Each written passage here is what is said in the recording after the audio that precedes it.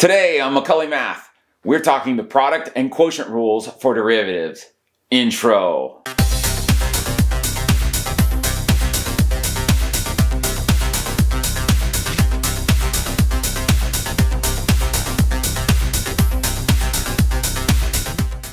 Okay, good day. I'm Professor Macaulay. This is Math 200, Calculus 1, lesson number 8 on the quotient and product rule. Our goals for today, we're going to find the derivative of a function using the product rule. We're going to find the derivative of a function using the quotient rule. We're going to find the derivative of the remaining 4 trigonometric functions, and we're going to find higher order derivatives. Not all functions are easily derived. When 2 or more functions are combined through a multiplication or division, new rules are needed to evaluate these derivatives. The product rule and the quotient rule are formulas that can be used to derive increasingly complex functions. Additionally, the quotient rule can be used to derive the tangent and the cotangent functions. Previously, a derivative of a function that had units assigned to the vertical and horizontal axis created a new function that could calculate an instantaneous rate of change with new useful units. A second and third derivative are also rates with potentially useful units. Let's define these rules. We're going to start with the product rule.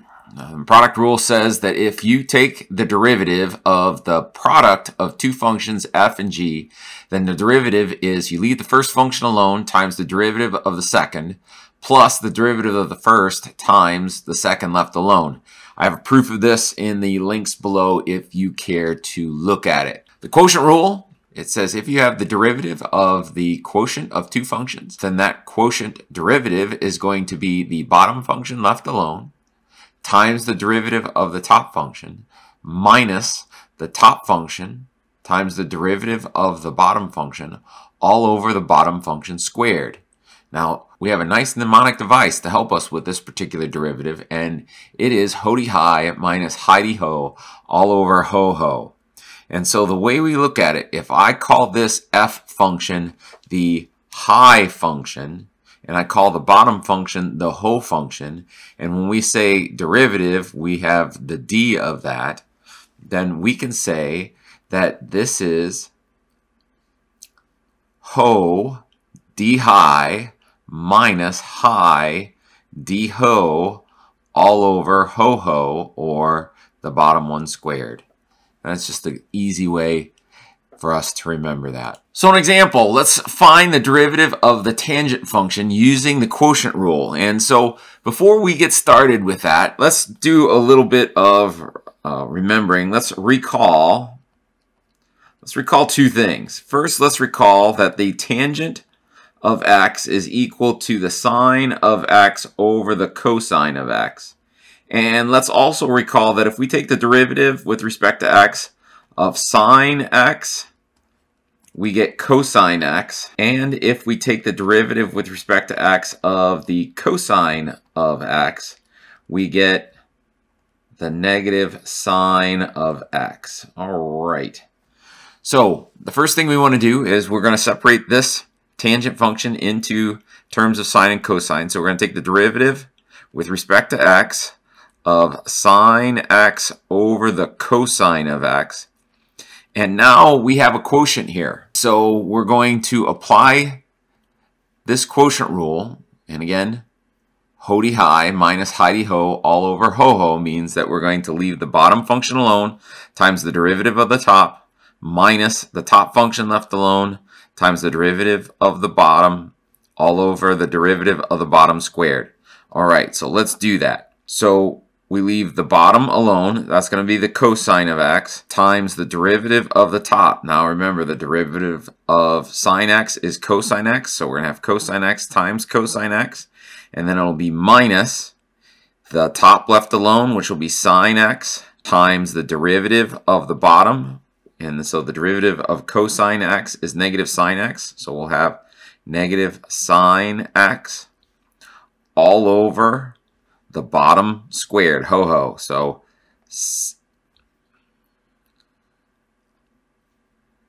cosine squared x. All right. So at this point, we're going to simplify And cosine times cosine is cosine squared x. And then minus a negative is going to be plus. It'll be sine squared x all over cosine squared x. And so at this point, I want to say recall that the Pythagorean identity cosine squared x plus sine squared x is equal to 1. And so we get 1 over cosine squared x. Now, normally I would say that this is okay. But again, we're going to recall that the cosecant of x, or going to recall that the secant of x is equal to 1 over the cosine of x. And so since this is cosine squared x, we're going to say that this is the secant squared of x.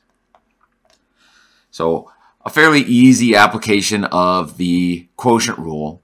And with the quotient rule and the other rules for derivatives of sine and cosine, we can find the other trig derivatives, and we just figured out that the derivative of tangent x is secant squared x. By a similar method, you could find out that the derivative of cotangent x is negative cosecant squared x.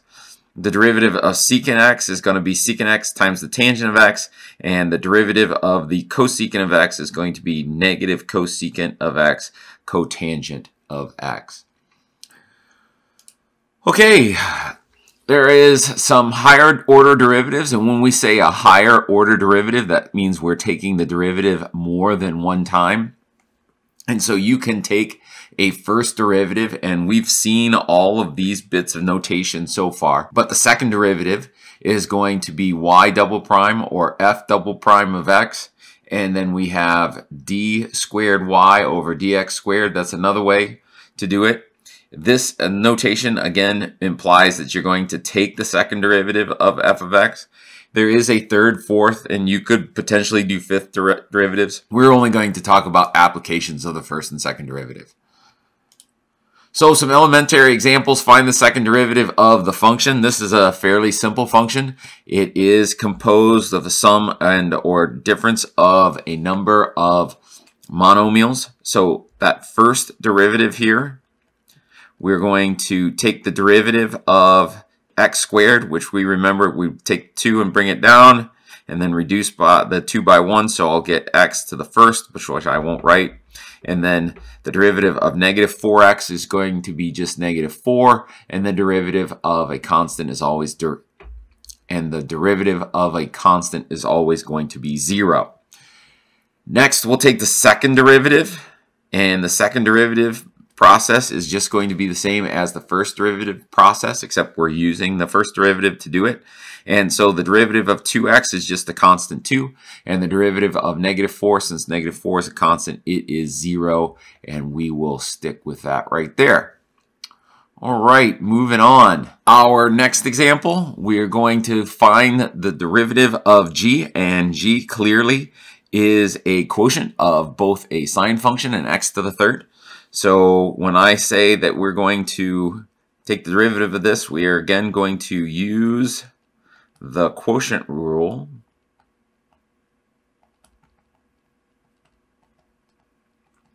And so g prime will be ho, the bottom function, x to the third, ho d high. So the derivative of sine x, we remember to be from an earlier example to be negative cosine x, minus the top function left alone, so sine x times the derivative of the bottom function, which will be 3x squared, all over the bottom function squared.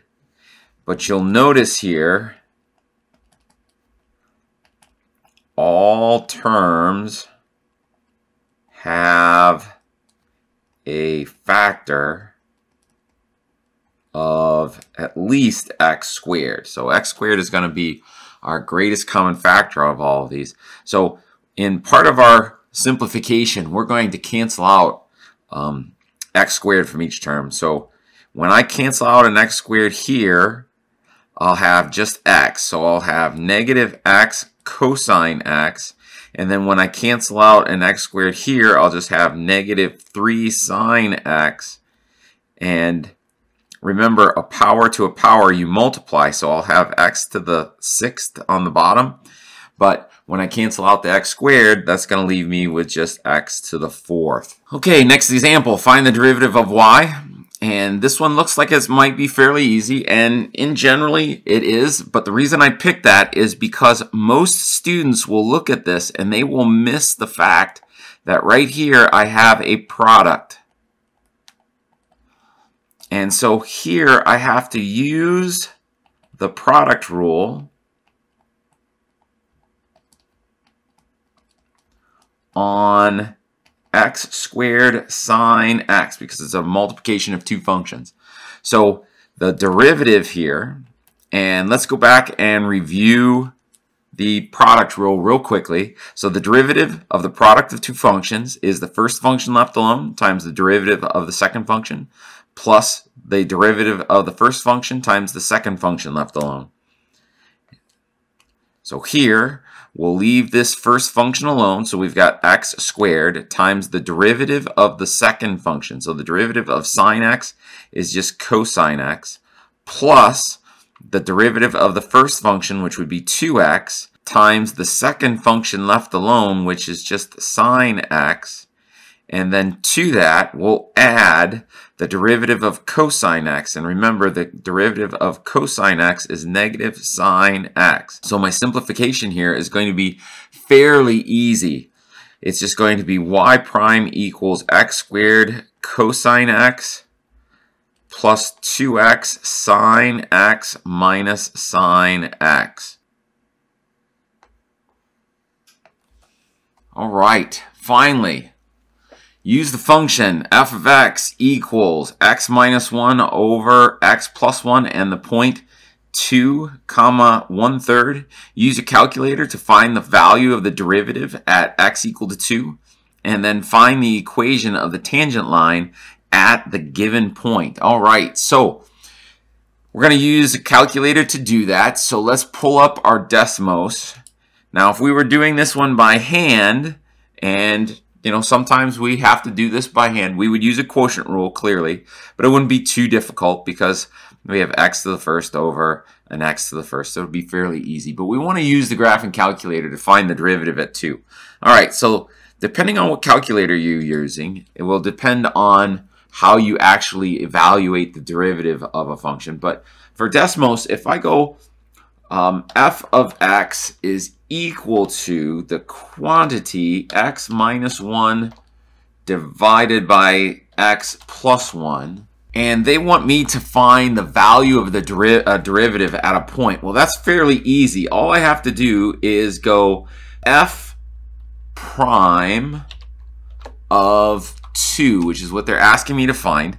And you'll notice that I get this decimal here, and I don't like decimals any more than you do. So what we want to do is we want to click this little tab right here that changes it to a fraction for us.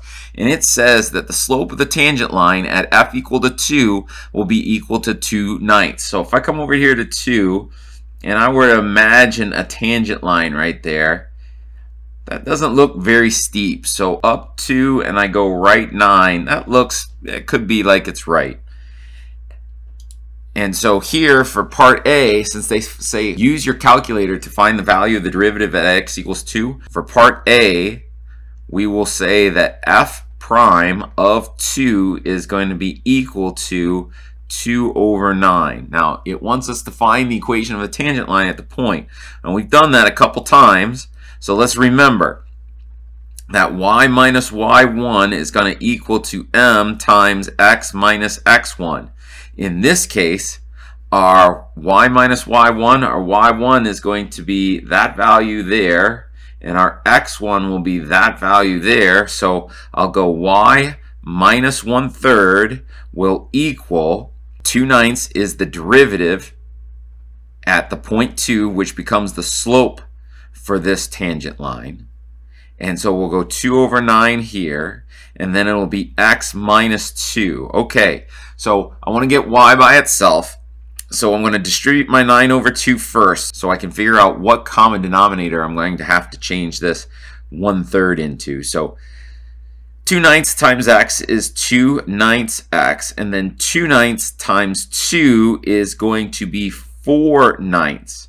So I come back over here and I say, all right, what do I have to multiply 3 by to get to 9ths? Well, 3 times 3 is 9, so 1 times 3 is 3. I'll have y minus 3/9. So now I need to add that 3/9 to both sides.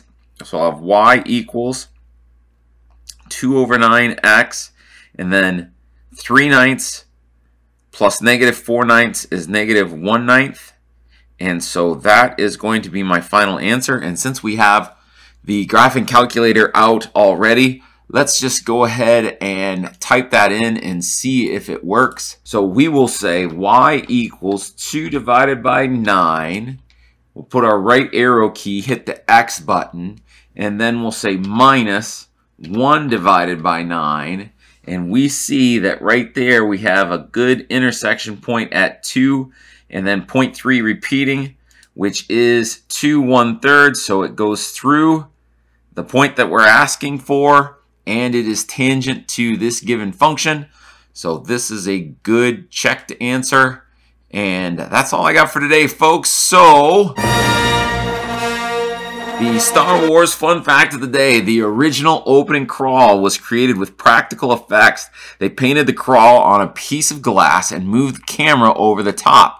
From the prequel saga on, the opening crawl has always been created using computer effects, and it's a fairly easy effect to do. Well, that's all I got for today, folks. Have a good day. Goodbye.